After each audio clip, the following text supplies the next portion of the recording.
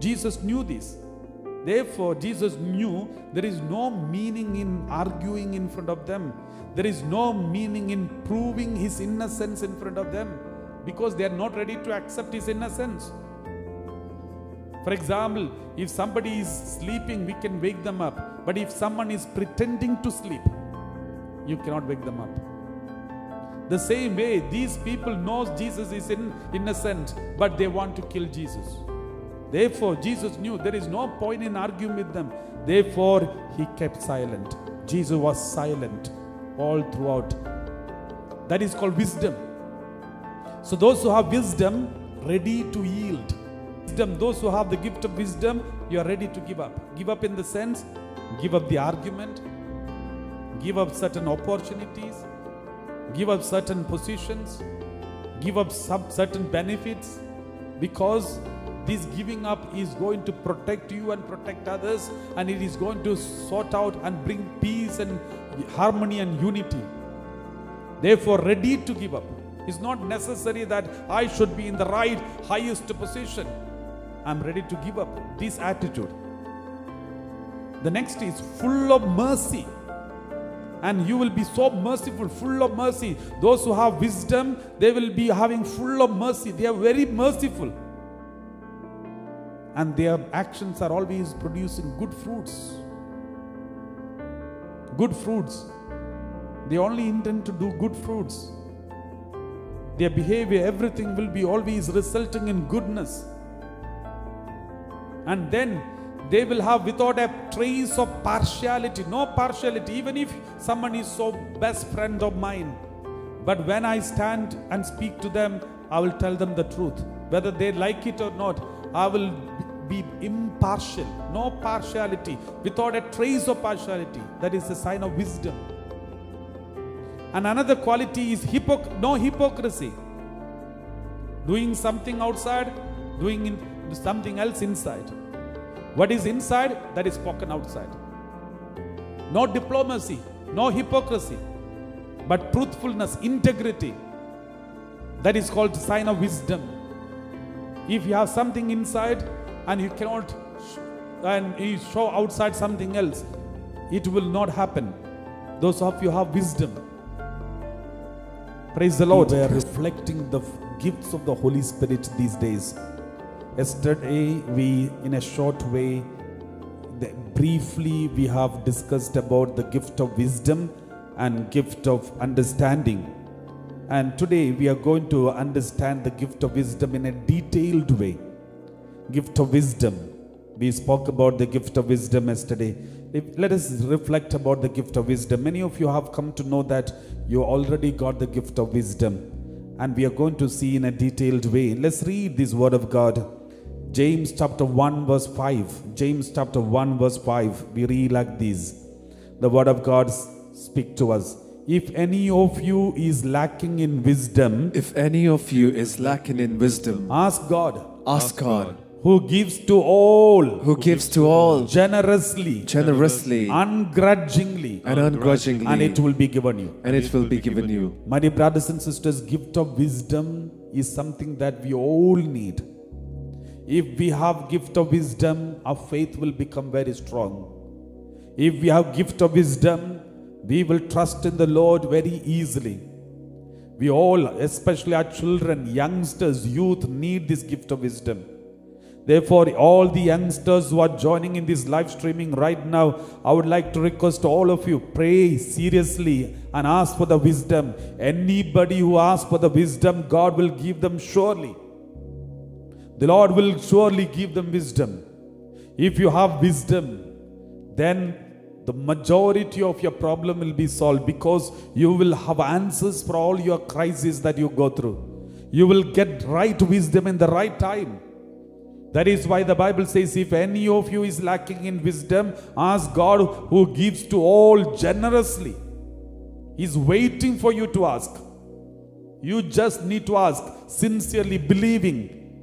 You will get the wisdom. Praise the Lord. Praise the Lord. Luke chapter 21 verse 15. We read like this.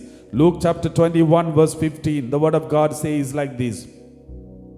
For I will give you For I will give you words words and a wisdom and a wisdom that none of your opponents will be able to withstand that none of your opponents will be able to or withstand contradict. or Let's contradict. read verse 13 onwards. We read like this.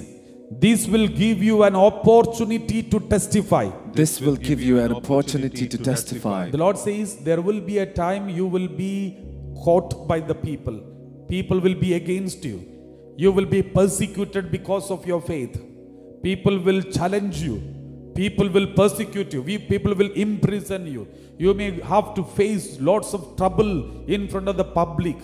Even your colleagues, even your classmates in the schools and colleges and university, they will threaten you, they will question your faith, they will ask you doubts, and they will try to put you down, will laugh at you about your faith in Jesus Christ.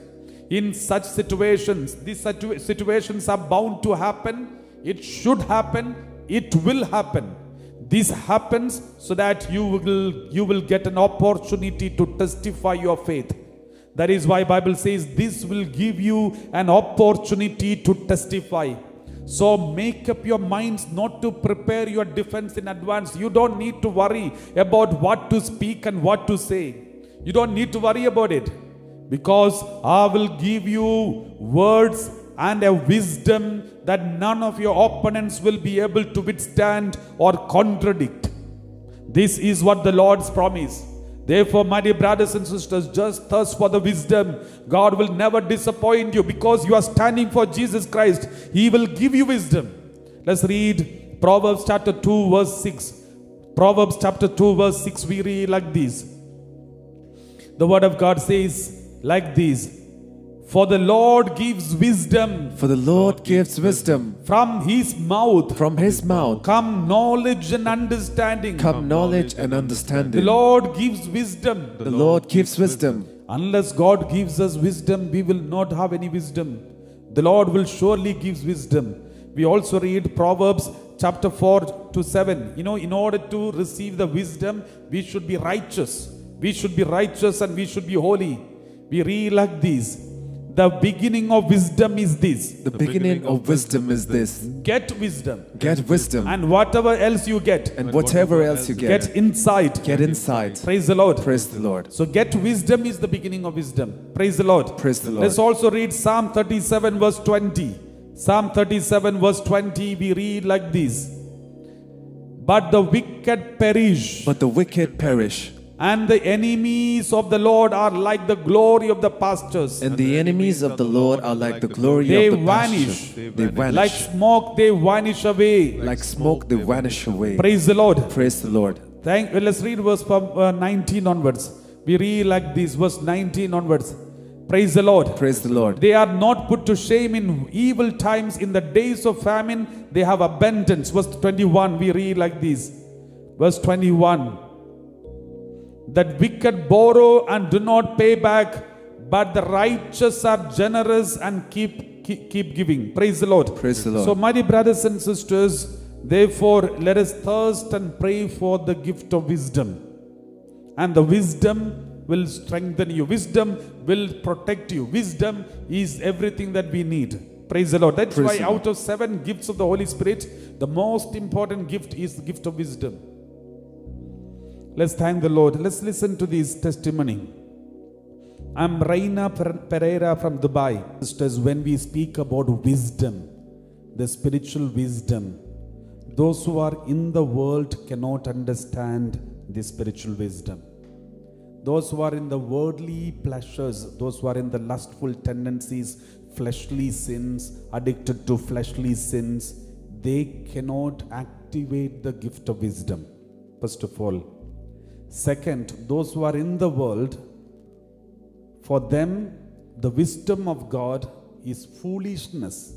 They won't understand, it doesn't make sense to them. They will make fun of these kinds of wisdom. So, wisdom of God is understood only by those people who are spiritual. But at the same time, the wisdom of God is truth. It brings solutions. If you follow the wisdom of God that God gives you, there will be solution. Humanly speaking, it may not be understandable, but still, if you follow it, you will find the miracle in the Lord in your life. Praise the Lord. Praise the Lord. Those who are not right with God, they will think this wisdom is foolishness. For them, the wisdom of God is foolishness. We read like this. 1 Corinthians chapter 1 verse 18. 1 Corinthians chapter 1 verse 18. We read like this. For the message about the cross is foolishness to those who are perishing.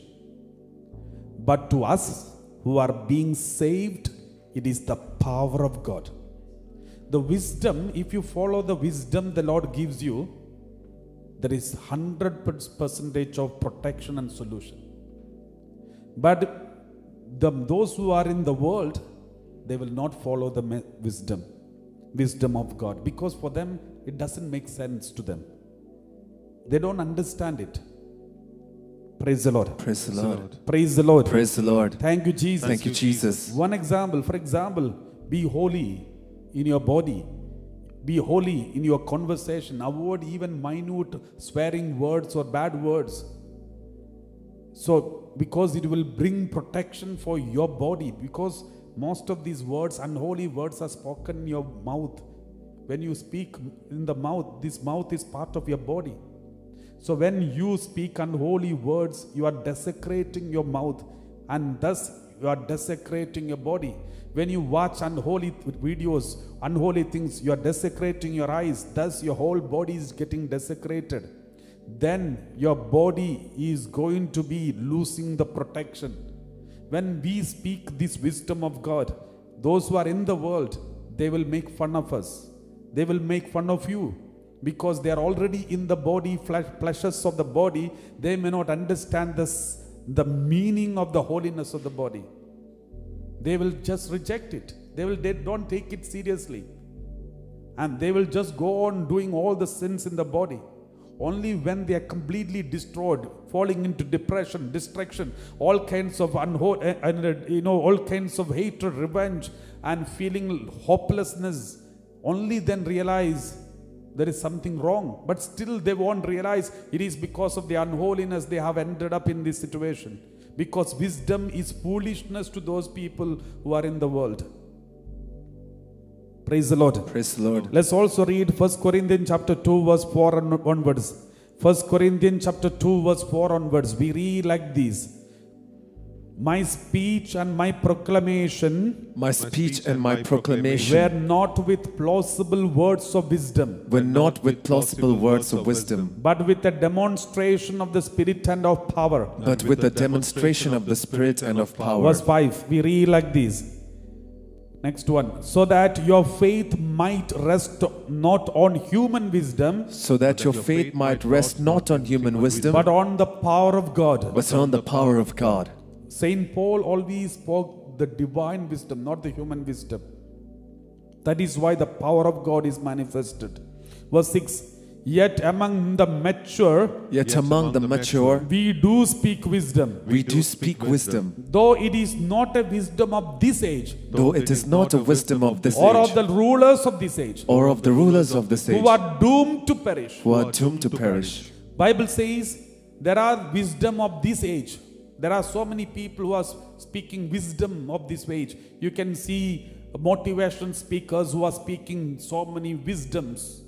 Those are the wisdoms of this age, wisdoms of this world. There are people who are scientists and leaders, the political leaders, and some spiritual leaders of this world speaks wisdom. And those are the wisdom of this world, wisdom of this age. And at the end, the result of this world's wisdom is doomed to perish. Verse 7, we read like this. But we speak God's wisdom, But we speak God's wisdom, secret and hidden, secret and hidden, which God decreed before the ages for our glory. which God decreed before the ages of our glory. We speak God's wisdom, Speak God's wisdom, secret and hidden, secret and hidden, which God decreed before the ages for our glory. which God decreed before the ages for our Praise glory. the Lord. Praise the Lord. Wisdom of God, it is secret, It may not be public for everyone. It only understand to those people who are open to the wisdom. And it is hidden from the public. It's only open to the person who are ready to open, ready to receive. And which God has given, it is for our glory. If you follow this wisdom, there is glory. Verse 8, we read like this, verse 8. The word of God says, none of the rulers of this age, none of the rulers of this age understood this. For if they had, they would not have crucified the Lord of glory. They would not have crucified the Lord of glory. None of these had this wisdom. They all used the word of God. You know, Pharisees, Sadducees and all, they all used the word of God. But they did not have the wisdom to understand who Jesus is. We may all read the Bible and understand. You'll try to read the Bible, understand and interpret it. But unless the gift of wisdom is given to us, we will never come to know the truth. I know many theology professors, expert in the Bible. They can by heart the word of God, and they can quote Bible scriptures, the Bible words left and right. But they are not even able to help anybody with a word of wisdom. They are not able to help anybody to solve their problems, and biblically they are not able to help others. Therefore, though they have taken doctorate in the scripture, they are struggling to use it in their personal life and also in the other's life. You're only good for teaching in the seminary or teaching in some colleges or universities. These kinds of knowledge. But if God gives you wisdom, it is for the glory of you and also for the human beings. That's a gift. It's a special gift. And if you are ready to ask, God will give you. For that, you don't need any doctorate, you don't need any studies, you don't need any intelligence. Even with the limited capacity of intelligence that you have, the wisdom of God can work through you. We know in the book of Daniel, the young man Daniel helped Susanna. When the judges were accusing Susanna of some wrongdoing, then Daniel spoke courageously and spoke with the wisdom and found the solution in the problem. We read in the book of Daniel. My dear brothers and sisters, this is called wisdom. It can come from anybody, even from ordinary people, because it is coming from God. It is not coming from their talents. It is not coming from your education. It is not coming from your family history or family heritage. It is not because you are so good and holy. It is just purely, it's a gift of God. That is why it can come from anyone. Wisdom. Praise the Lord. Praise the Lord. Praise the Lord. Praise the Lord. Thank you, Jesus. Thank you, Jesus. Praise you, Jesus. Praise you, Jesus. Thank you, Father. Thank you, Father. Praise you, Father. Praise you, Father. Thank you, Lord. Thank you, Lord. Praise you, Lord. Praise you, Lord. Therefore, all those who have wisdom, those who have the gift of wisdom, they won't be so attracted to this world anymore. For them, heavenly things are more attractive. They find meaning in the heavenly things, not in these worldly things. Worldly things are no more attractive, no more interesting for them. They know there are pleasures available. They know there are lots of entertainment, enjoyment available. But they are only focused on the heavenly things because they have wisdom. Praise the Lord. Praise the Lord. So let's examine our conscience and see, do we have this gift of wisdom in us? If we have this gift of wisdom, then we will have these qualities, which I'm going to speak to you next moment. There are certain qualities if you have this wisdom. Let's read this word of God. James chapter 3 verse 13 to 18. This is where the characteristics of those people who have got the gift of wisdom. Let us read this passage. James chapter 3 verse 13. Who is wise? Who is wise? And understanding among you. And understanding among you. Show by your good life. Show by your good life. That your works are done with gentleness. That your works are done with gentleness. Born of wisdom. Born of wisdom. Those who have gift of wisdom, they will lead a good life. They will not enter into unnecessary argument. Their wisdom will tell them not to enter into unnecessary argument with wrong people and the wrong time, because this argument will not end in a good way. So those who have wisdom, they know how to move away from that kind of argument. They will be able to lead a good life. They will not enter into unnecessary crises, unnecessary problems, because their wisdom will protect them from falling into unnecessary crises. There are necessary crises that we all go through, but wisdom will help them to come out of these situations. And wisdom, if you have the gift of wisdom, you will be very gentle. You don't need to, you don't need to fight for yourself, because your wisdom will work for you. Praise the Lord. Praise the Lord. Let's read verse 14. But if you have bitter envy and selfish ambition in your hearts, do not be boastful and false to the truth. Those of you who have wisdom, they will not have bitter envy and selfish ambition. If there is a bitter envy against somebody, jealous of someone else, you can't accept the other person because you are feeling insecure because of that person. You have bitter envy and sometimes selfish ambition in your hearts and trying your best to be boastful. It's a clear sign there is lack of wisdom. Wisdom is not activated. Praise the Lord. Praise the Lord. And verse 15 we read like this. Such wisdom does not come down from above. There are some people who use boasting to establish the authority. Some people use jealousy. Because of jealousy they work. They use their intellect to protect themselves because of jealousy, because of envy, because of bitterness. Such kinds of wisdom does not come down from heaven above, but is earthly. It is unspiritual. It is devilish. Which kind of wisdom? Verse 14 once again, let's read. Bitter envy, selfish ambition, boastful and false to the truth, lying. These are coming from the worldly wisdom. There are some people who are always boasting about themselves.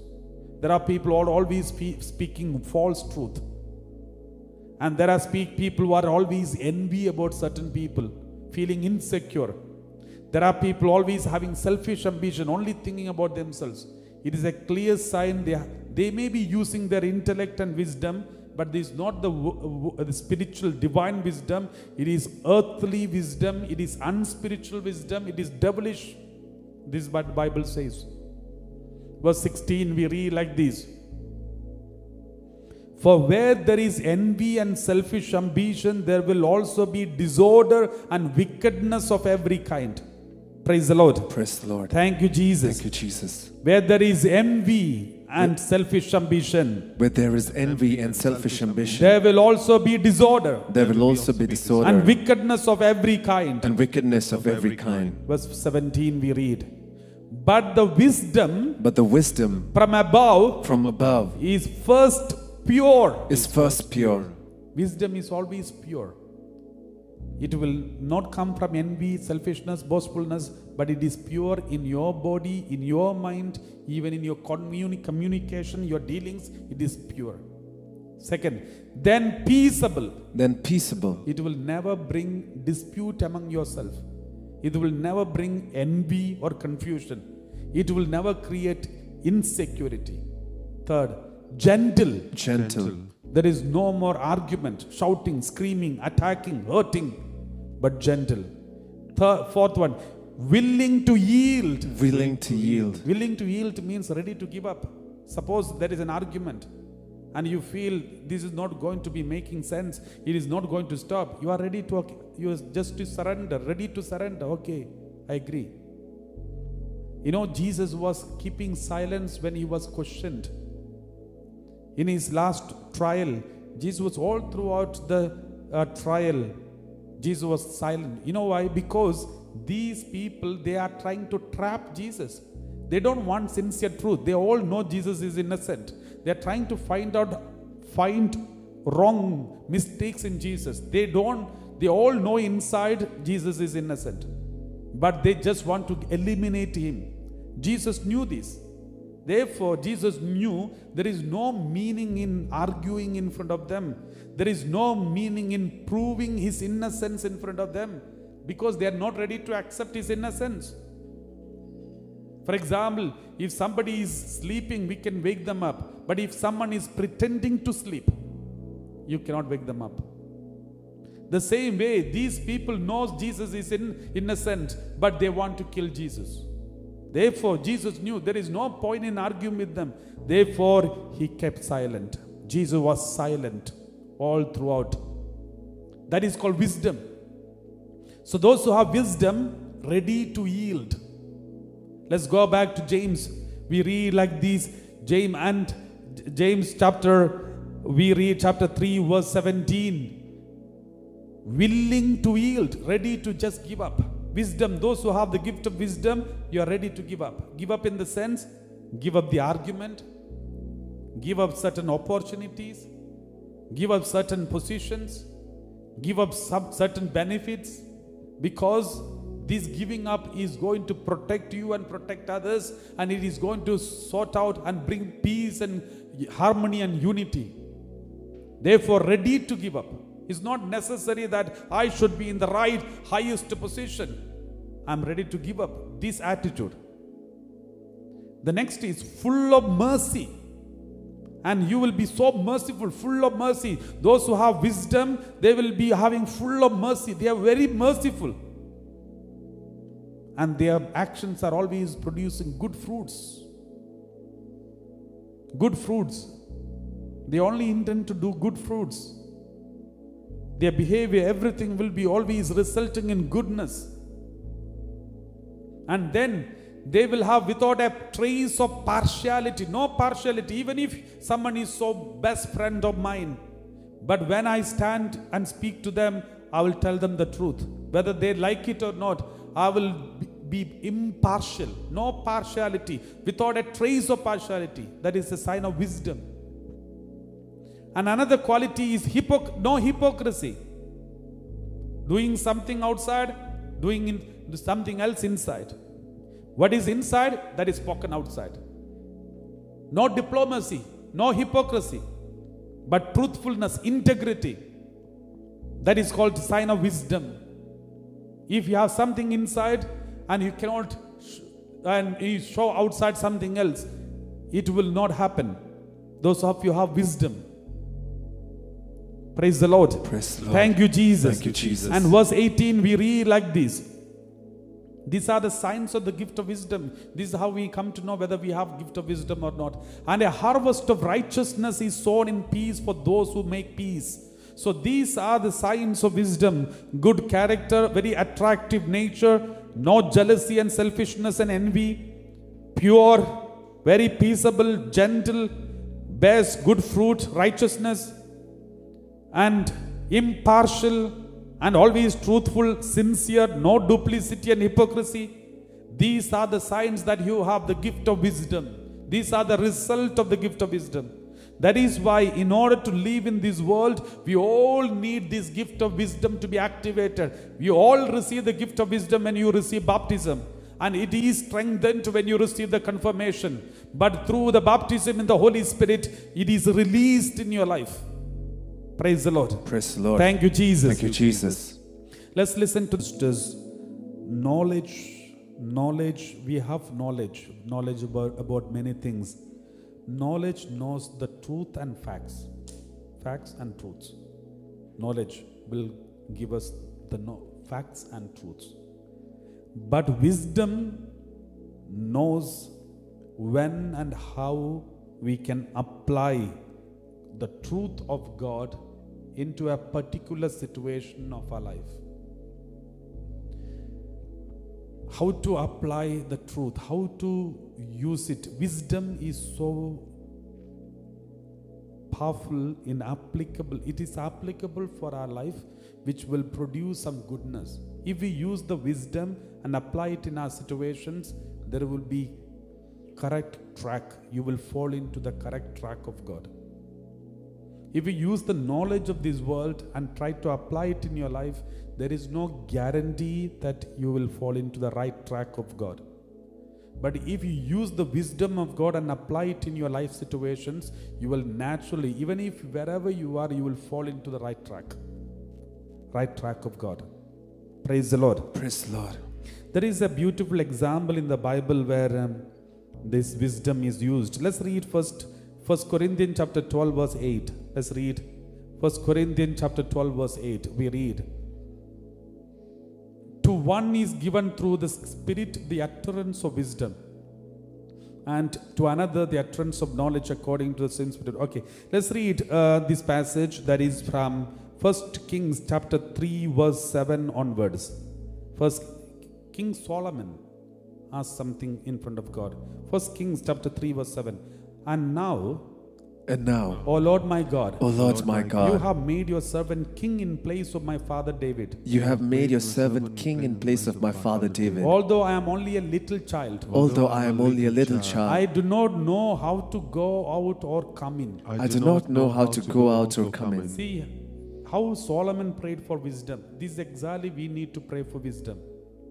Solomon said, my father is so great. He's full of wisdom and knowledge. You blessed him. I'm his child, but I'm only a small child. I lack a lot of wisdom. I don't have wisdom. I don't know how to rule this country. I don't know how to live my life. I don't know how to lead my family. I don't know how to go about. Please help me. I need the basic wisdom to need, Lord.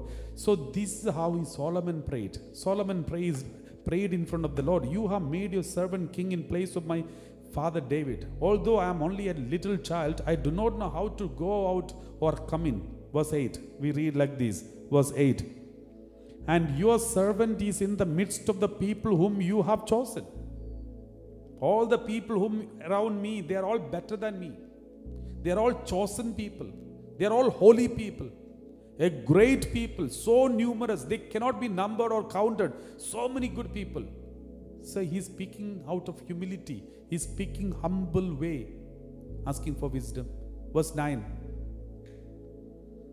Give your servant therefore an understanding mind to govern your people, able to discern between good and evil. For who can govern this your great people? So this is what Solomon asked for wisdom. Please give me this understanding to know what is right and wrong, to discern good or evil, to lead these people. And verse 10 we read like this. It pleased the Lord that Solomon had asked this. God is so happy when we ask for wisdom. Normally we all ask for money, job, salary, increase of salary, healing, miracles, wonders. But here Solomon asked for wisdom. It was pleasing for God. We need to ask this wisdom, my dear brothers and sisters. Let's read verse 11. We read like this. God said to him, because you have asked this and have not asked for yourself long life or riches for the life of your enemies, but have asked for yourself understanding to discern what is right. Verse 12. I now do according to your word. Indeed, I give you a wise and discerning mind. I'm giving you wisdom and discernment. No one like you has been before you, and no one like you shall arise after you. Such a wisdom I'll give you. Verse 13. I give you also what you have not asked, both riches and honor all your life. No other king shall compare with you. When you ask with wisdom, everything else will come along with that. Verse 14. If you will walk in my ways, keeping my statutes and my commandments as your father David walked, then I will lengthen your life. Verse 15. Then Solomon awoke. It had been a dream. He came to Jerusalem, where he stood before the ark of the covenant of the Lord. He offered up burnt offerings and offerings of well-being and provided a feast for all his servants. And this is how he got the wisdom. God gave him wisdom because he asked for wisdom. When he asked for wisdom, he always asked with humble nature, with humility. If you ask wisdom with humility, the Lord will never disappoint you, my dear brothers and sisters. Praise the Lord. Jesus. Praise you, Jesus. Praise you, Jesus. Thank you, Father. Thank you, Father. Those of you who have wisdom, You are a unifier, not a divider. Those who have wisdom will always unify, bring unity wherever they are, but will never bring divisions and confusion. Suppose there are some people talking and they are speaking divisive conversation, bringing confusion and division. But if there is a man of wisdom or a woman of wisdom in that group, suddenly they will intervene and will make sure there is no division created, but there is unity. Sometimes if you speak to certain people or certain group of people or you go to certain family and speak to them, at the end of the conversation you come up with some kind of division in your heart. You feel some separation from other, you feel like keeping a division from separation from certain people. You will feel in your community or wherever you are, your family will be divided after conversation. You feel like hating your family members or friends, colleagues or companions or community member after talking to certain people, because they are dividers. Divisive spirit is working, no wisdom working. Those of you who have got wisdom, if one person in the community has got a gift of wisdom, he will never allow any divisions to be entertained in the community, but that person will speak in such a way that there is unity maintained. Praise the Lord. Praise the Lord. Thank you, Jesus. Thank you, Jesus. So when crisis comes, any decision should be made. And when a crisis comes, when the decisions to be made, someone who has wisdom knows how to speak God's word. Any decision to be made in a crisis, those who have got gift of wisdom knows how to speak and how to speak God's word over that situation in a way that moves people toward unity and peace.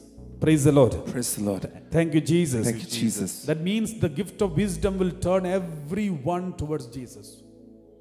Suppose there is a confusion in everything, but the person who has got a gift of wisdom knows how to speak the word of God in such a way that everyone will be united to one point, one focus. Praise the Lord. Praise the Lord. Thank you, Jesus. Thank you, Jesus. And these kinds of wisdom turns everyone to Jesus. All arguments will be refuted if there is wisdom. If you lose wisdom, sometimes even if you have got the gift of wisdom, if you entertain worldly wisdom, that will destroy you.